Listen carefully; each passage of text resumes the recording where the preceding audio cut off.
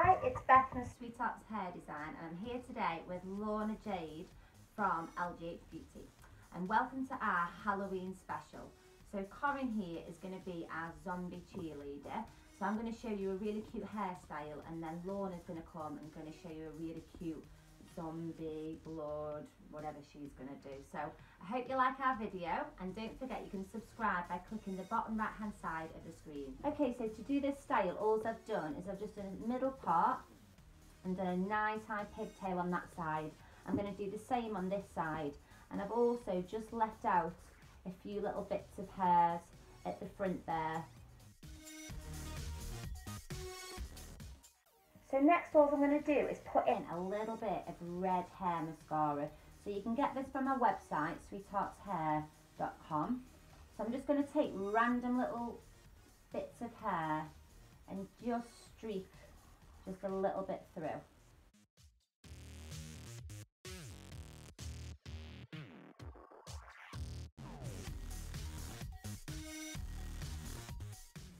So next I'm just going to take random bits of hair and use my little wand. I've had this wand forever, and it's just one that I got from Tesco, just a cheap hair wand, but I love it. Gives a nice tight curl. I'm just going to hold it for a few seconds like that, hold it up, and when the hair's nice and hot I'm just going to release that.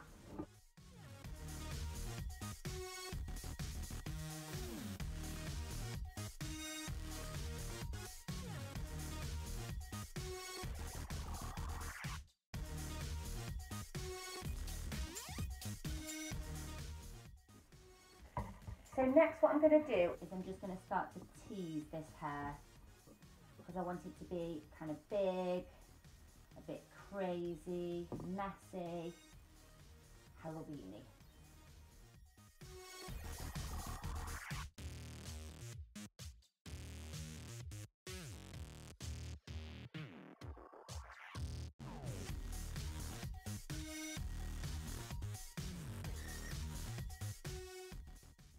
So that's the hair finished, all crazy and back combed. So now Lorna's going to come in and show you how to do zombie makeup.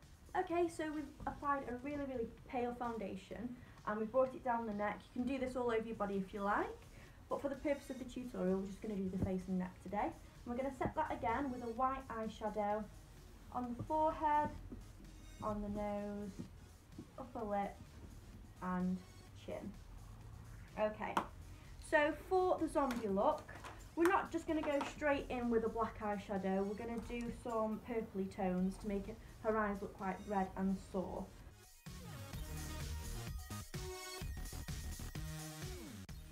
So as you can see, we've got sort of the bruised effect now. And then I'm going to use a flat brush like this, and I'm going to use a browny purple tone. And I'm going to press that onto the eyelid.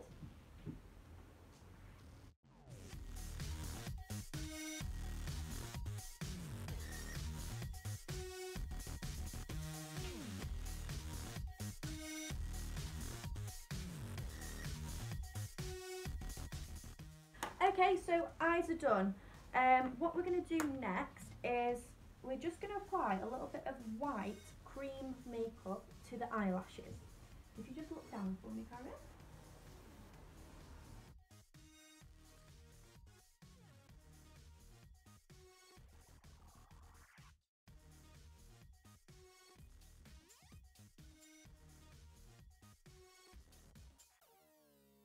Okay, so lips are looking pretty dead. Just going to set that with a bone coloured eyeshadow, like so. Not going to bother with any contouring of the face. I just want the eyes to really stand out, and then we're going to apply some blood.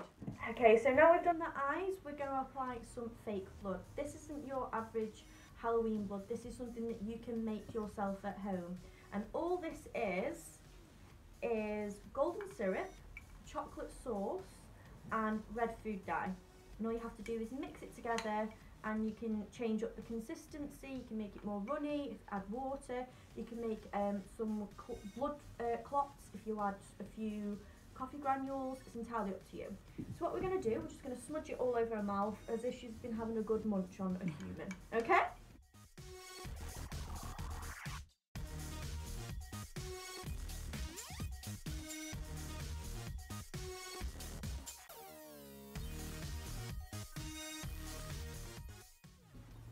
we've got the blood, what I'm going to do is just put some brown eyeshadow in there.